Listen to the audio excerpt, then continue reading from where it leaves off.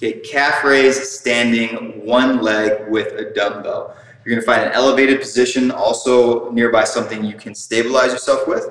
You're simply going to grab a dumbbell that you think you could do for the rep range indicated on the workout chart, and you are going to do a one leg calf raise. So the tempo, say this is a 2010 tempo, it would be down 1001, 1002, 0 at the bottom, 1 up, 0 at the top, 1001, 1002.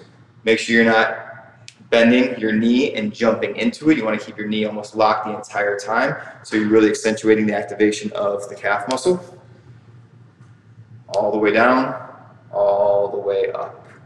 Also, a common mistake is when people do this, they tend to put sometimes a lot of pressure on that offhand. This is just here for balance. You don't want to push a lot of weight onto that. You want to make sure that everything, as much as possible, is being pushed into the calf that is doing the actual work. So that is standing calf raise, one leg with a dumbbell.